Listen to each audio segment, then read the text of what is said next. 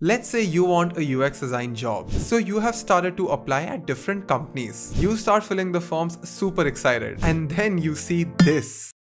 And you're like, अब case study कैसे बनाऊं? And in this video, I am going to be answering that same question. In this two-part series, I will give you a step-by-step guide along with detailed checklists and free resources that will teach you how to write some amazing UX case studies. So without wasting any further time, let's get started.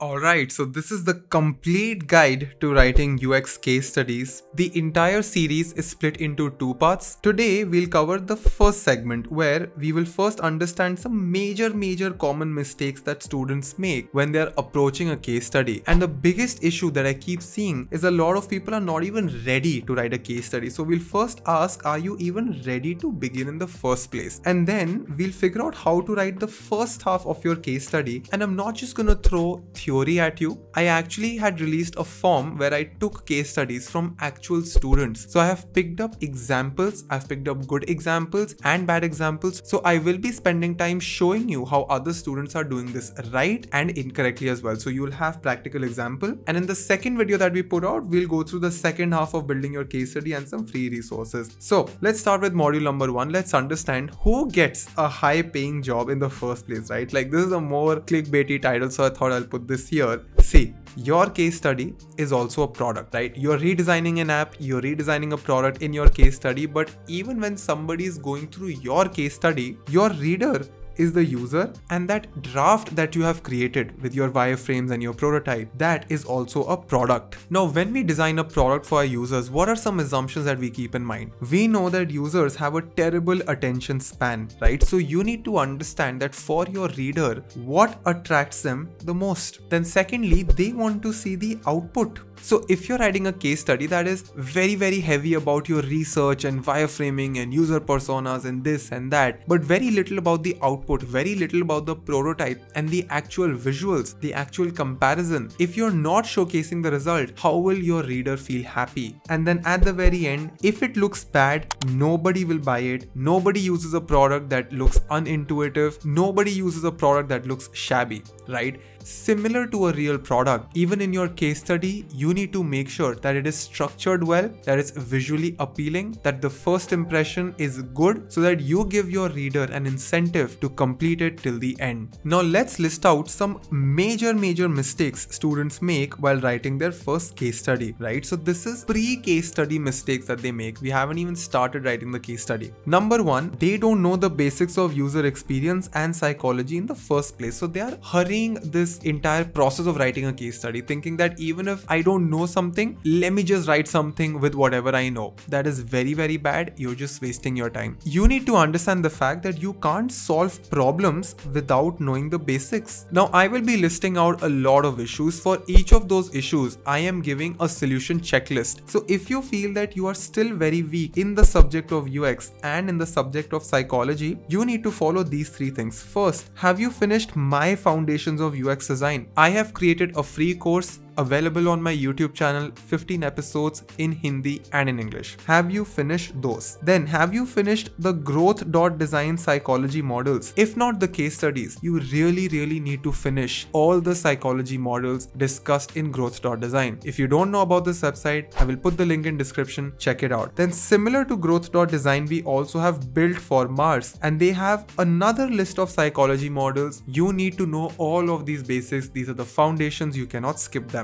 Then another big mistake is incomplete knowledge of Figma. Students start designing UI on Figma without knowing all the features end to end. Knowing your tool completely is very important. So the checklist is, do you know components, styles, auto layouts and variants? And within styles, do you know color styles and typography styles, your shadows and your strokes? Because if you don't know these things, then how do you expect yourself to design something consistent? And with the new Figma config updates, they have also introduced new features in auto layout. They have introduced variables as well. You need to learn these things first before you do any hands-on tasks, right? So we recently uploaded a bunch of videos where I've shared these resources, right? So please make sure you finish these things. things, then you need to ask yourself if you have finished at least, I'm not saying completely, at least 50% of the Figma Office Hours playlist. So on Figma's YouTube channel, just find this playlist called Office Hours. You need to make sure that you finish that. In fact, they have also released a playlist called Basics of Design Systems. Please finish these basics first. Then on Figma's website, they have a best practices guide as well. So you need to check all of these boxes to complete this issue. On third, we have students who just don't have enough resources to take UX inspiration. So when they are designing something, they actually start from a blank canvas without any inspiration whatsoever. They directly just start designing. They make a list of problems and just start working on the pixels without recognizing the fact that inspiration and research should take the most amount of time when you're doing your homework, right? So do you refer the UX inspiration checklist? Now there's this huge list of websites that I have already shared in a video of mine. It's called 10 UX design resources. I have shared that checklist again. I will share that entire list of UX and UI inspiration websites in the description. Please make sure you go through those. Some are free or some are paid. Mobin is very good for mobile. There is SAS interface. There is page flows. These two are really good for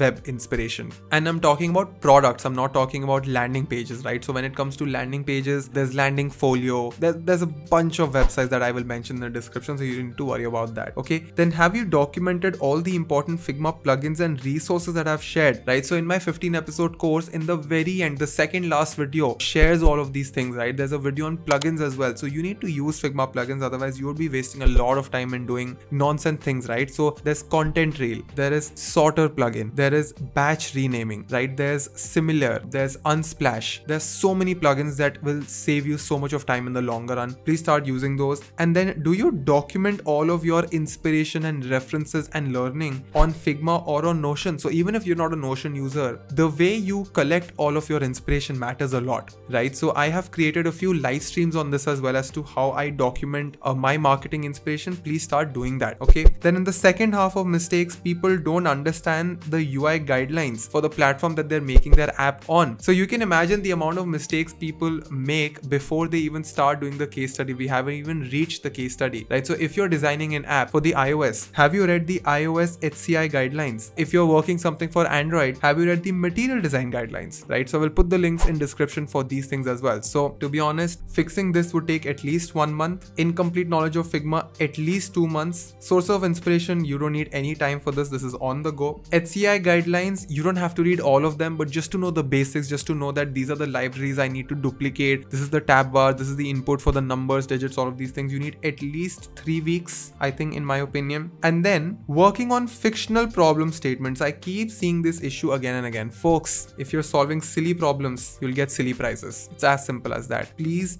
solve genuine problems. If you don't have genuine problems, go to ChatGPT, tell ChatGPT, I am a student, I need UX problem case studies. This is the domain that I'm interested in. It will give you unlimited problem statements along with user personas. So there's this app called Notion Smith. I've made a very detailed reel on this on my Instagram, but just go and check out Notion Smith. It will create AI generated user personas for you. It's absolutely game changing. Then once you have chosen the problem statement, are you very clear that you have chosen a relevant app that you have already used? Have you locked the device, whether it's mobile or a computer or a tablet? And then the platform, are you clear whether it's an iOS or an Android or a web app? Because these things are very different. So Google the differences between them and then stick to it, right? And then have you used the app yourself before redesigning? Because I see a lot of people just designing things from scratch in their first attempt. In my opinion, your first case study should be a redesign in mobile iOS. Your second one should be a from scratch design on the iOS mobile. And then your third UX case study should again be from scratch, but this time the improvement would be really high because your first from scratch case study would be terrible. So this is the evolution that a lot of students follow. So what I've done is I've created this entire checklist in the form of this A4 size sheet, right? And you would already know this, that every single PDF of all our presentations, it's available in the description, right? So please make sure that you download this PDF. You can use this for your notes as well. And when you are about to start your case study, just follow this entire checklist. Ask yourself if you've done this. You will easily need at least 4 to 5 months before you write your first UX case study. I know it is difficult, but folks, trust me, it is worth it. If you really want that 1 lakh rupee per month job or if you really want a high paying job, you have to pay the price, right? So let's start with module number 2. Let's understand how do you write the first half of your case study. See, there is no specific format. This is not like a letter to the editor where you need to follow something very specific. The fundamentals remain the same, right? So there are 3 things that you need to do. These are non-negotiable.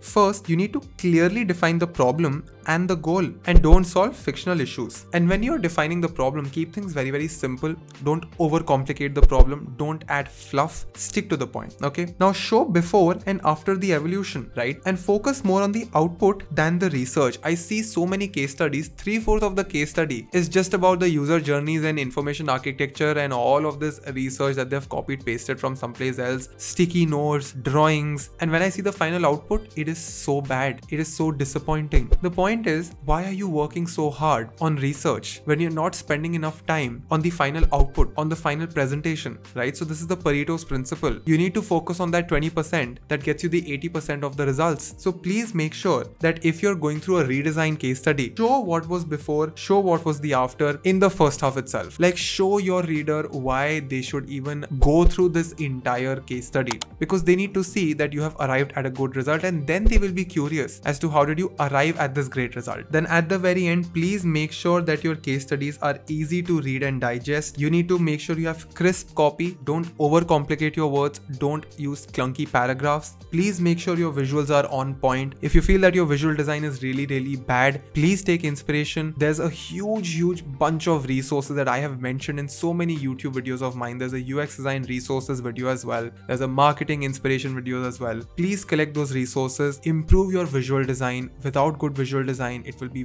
very difficult for you to impress your recruiter. And then have to the point documentation. Please don't beat around the bush, right? And for detailed case study walkthroughs, right? So now I'm going to show you good examples versus bad examples, but for detailed walkthroughs, you should check out some videos. I will put them in the description. There are some videos by Design Pilot, by Mayank Khandelwal from Cred. So he has this show called Whiteboard FM, okay? And I was also a host for one of their seasons, right? So on whiteboard.fm, you have a long list of case studies that have actually helped junior designers and students get really good jobs. So you will learn a lot if you watch those videos for reference. Now, to make this video very practical, I'm going to pick that one point that we just mentioned, right? Clearly defining the goal. So let's learn from some good examples, right? So this is a list that I had received from the type form that I had released, and all of these people have given me permission to showcase their work. So on first, we have Mahesh Jethani, who created this Behance case study on Koho, housing mobile app, right? So let's see the first half, right? Clean design. You have co-living for creatives. This is my title. Addressing the need of staying in well-designed houses that won't break your FDs. Makes complete sense. Single sentence problem statement. Then when you go down,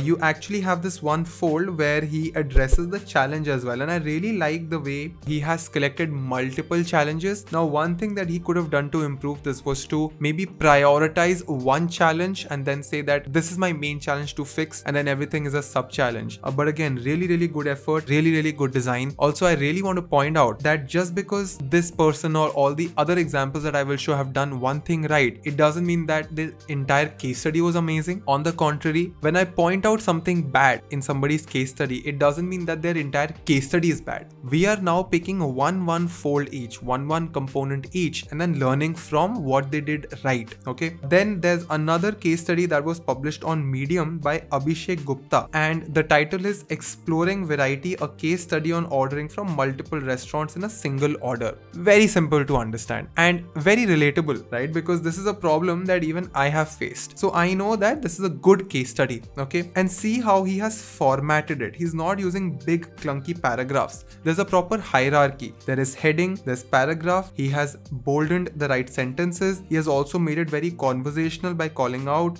specific questions that you might have as a reader. There was a reference that he had, so it hyperlinked it here. And you know, basic stuff. He has made everything into bullet points. Very well structured, right? There's one more example example from Yogesh Mithun. He had created this case study on Medium as well, and I really like the fact that he had created a very detailed deck before he wrote this case study. So he was actually working for two people who wanted to get a website done from him, right? So this is not for a mobile product or for a web product. This is actually for a landing page, but I really like the way the process was communicated, the way it was structured. It was very clean, very minimal. The writing was very crisp, right? So I will put all of these inspirations in description so that you can read and understand what they have done right. Okay, now we have seen what people have done right. Let's take a few examples of where people went wrong. These are the same entries that I got right. In this case, I'm not gonna reveal the name, but folks, if any one of you are featured here, please don't feel sad. Okay, you are not your work. You are a different person. Your work is something different. So even if I find some mistake in one part of your case study, it doesn't mean that your entire case study was wrong. Okay, so please detach and please remind yourself that you are not your work. Okay, so we're not going to take names here. I don't want to make any student shy, but kudos to those who were named previously, right? So in this case, I'll tell you what is wrong. Okay, this is example number one, just this one. This person first of all had a 2-column layout, which is pretty distracting. Okay, I would recommend you to keep things very simple. Just let it flow in a page. In fact, I always recommend people to write on Medium and then embed it into Notion, and then you can create like a graphic designy version of the same Medium article for Behance. But to be honest, Medium is good enough, right? In the problem statement, let's read it. Let's read what it says. In 2023, there is still a lack of online services offering fresh bakery delivery. Many people continue to rely on traditional methods such as visiting local shops and pre-ordering. This can be time-consuming and inconvenient for busy individuals. The goal is to create an app that allows users to easily order fresh baked goods at their convenience with the added benefit of customization options. Now the question is, why did this person pick this problem statement? Is this a real problem statement? Doesn't look like it, because I don't think people will actually download a specific app when a lot of this can be solved by either Swiggy or Instamart or Zomato, right? But let's just say that we will assume that this problem statement is a legit problem statement. If I were to cut this off and just keep this paragraph, even this would make sense, because we are talking about the goal, and the problem statement could something be as simple as that the current food delivery apps like Swiggy and Zomato are not able to give end-to-end customization for bakery orders. This is the problem statement, and then you define the goal, right? On right side again it says objective and goal, and then I'm very confused. If this is the goal, then what is here? So don't mix up stuff. In your problem statement, you should just have a single line problem statement. In the goal, just have a single goal. Okay, now let's take another example. This time it says during the pandemic, it was found out more and more people have started picking reading as a hobby. Not to forget, with the wide array of books available to us each and every day, a lot of people have started adopting reading as a hobby. It is no longer confined to select a few people. It is a hobby that is set out to grow even more, but despite the fact, people still struggle to finish their books and maintain it a long-term hobby. Now see folks, I'll give you a thumb rule. If you can communicate something in 5 words, don't even use 7. Okay, you need to be concise, you need to be clear. Okay, so there's a very important copywriting lesson that my manager taught me at Zadal. His name is Ketan, and he said that it is better to be clearer than being clever. So clear is better than clever. Don't act too clever, right? So if I were to just say this: people struggle to finish their books and they struggle to maintain it as a hobby. This is the problem statement. That would have been it. Why are we going through the pandemic and all of these extra sentences? Let's just stick to the problem. I really like the goal part, to make reading a book a consistent habit, to give good recommendations. So this is really good. And then the design process was also pretty good, but not sure if this person even followed this, right? So don't write things if you haven't followed. I think this person did, because I've read through the case study. So this person actually went through all of these things. Now, another thing, spelling mistakes. This person forgot to make P capital, and this case study is live. Okay, and even here you need to make sure that you check your spelling mistakes, you do your grammar mistakes, and please make sure that the formatting is correct. So here, apart from spelling mistakes, if you're listing 4 problem statements, you need to check which one is the major problem, and that should be just one problem statement. You can't solve 4 problem statements end to end. Pick one problem, solve it end to end, right? And then don't talk about possible solutions. Talk about the solution that you have done. So there are 2 approaches to a case study. Okay, approach number 1, you show the problem, you show possible solutions, and then you discover one solution. Okay, nobody has the time for this. Approach number 2 is way more crisp. You say the problem, problem, you show your solution, you show before and after, and then you come back to the problem and say, this was my process. This is still better. People don't have the time for you to just sit and read how you discover one proper solution from a collection of possible solutions. Okay, then this was another example where this person had used pop-ins and there were so many problem statements, and I was so confused as to which problem statement are we finally solving, right? And then please don't add these illustrations. These illustrations play no role. Please make sure that you don't add any of these distracting elements. Keep things very, very simple and keep things minimum. There was one case study that had underlined every single thing as a hyperlink. This is so difficult to read. This is so scary. This is so difficult to identify. Why can't you just put something that says link and make that hyperlinked and have everything normal, because this is so difficult to read. So folks, please be very, very careful about your visual design. There was this one case study where the font size was so small that I could barely read anything. And look at this thing right here. This person has repeated pain points again and again. Why can't you just write the word pain points here, right? Possible solutions. Gain point, gain point, gain point. Why would you repeat the word gain point? And no possible solutions. Tell me the solution that you have found and then tell me how did you arrive at the solution, right? Even in this case, if you notice, the phone is so small. I can barely see what is happening. So not sure if this was created with a certain set in mind. If you were to write this on Medium or on Notion, it would have been responsive, right? So this is a huge downside on working on Behance, right? Now in this case, problem statement is blah blah blah. The problem statement is that identified that Instagram users are facing difficulty. Folks, if you're working on your first case study, please don't work on such successful apps. I'm telling you, if you're trying to redesign YouTube, Instagram and TikTok and WhatsApp, it's just too difficult. You're making life difficult for yourself. Pick apps that genuinely have a terrible experience. I'm telling you, it will be way more impressive and way more relatable. Now, I have again made a checklist just compiling everything that we've discussed so far. I don't need to go through these in detail, but just to summarize, write on Medium and then embed them on a Notion and make this URL public. Don't pick on big brands. Either rely on your freelance clients or some simpler projects. Show those. Do redesign projects. Use simple words to explain your problem. Don't use complicated words. Clear over clever. Pick one core problem statement and say that there are 2-3 more mini problems, but this is the main challenge that I will solve. Explain how you solved it, but don't talk about possibilities. Just show the end in the beginning. Play with the Zeigarnik effect. Show the climax and then explain your reader how you got there, right? Simple text, and please use just these 4 fonts. People keep asking me what font, plus Jakarta, Satoshi. These can be for your headings. For copy, just use Inter. Poppins is also for your headings. Don't use unnecessary illustrations. Don't put any distractions. The good examples that I've shared, the first person, the Koho one, used illustrations very, very well. So you can take inspiration from that. Don't use clunky paragraphs, and then show the older designs and actually show the before and after evolution. Embed a prototype. Make a short Loom video explaining your process. Embed that Loom video in the beginning of the Medium article itself. Folks, I'm telling you, these small things really matter a lot. Now, I'm telling you, write at least 3 case studies. The list I've already shared in the middle. Increase your depth and ability as you progress, right? So set a timeline. Your first case study, which is going to be your redesign case study for your iOS mobile,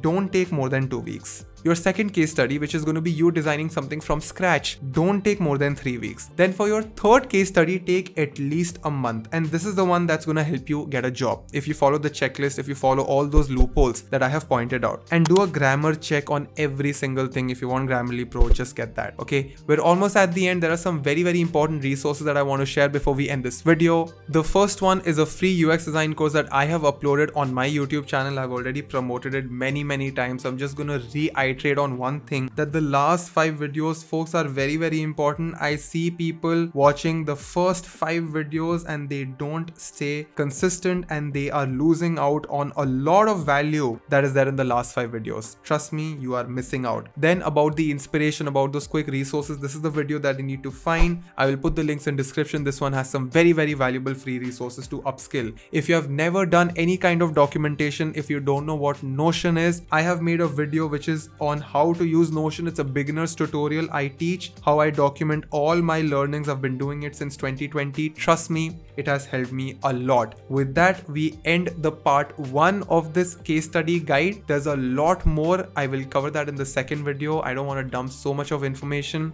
If you like this video, please make sure you comment. In fact, I've been loving all the summaries you folks have been adding in the comment section as well. Let me know if there's something specific you want me to cover in the next video. Please make sure you click on subscribe and hit the bell icon, because we will be uploading some very cool videos on UX design, on AI, and on spatial design as well, that will teach you how to design apps for the Apple Vision Pro. With that being said, I hope that you're taking care of your mind and body. This is your host Ansh Mehra signing out. If you like this video, make sure you click on like and hit the subscribe button. I regularly upload videos on UX design, marketing, and storytelling.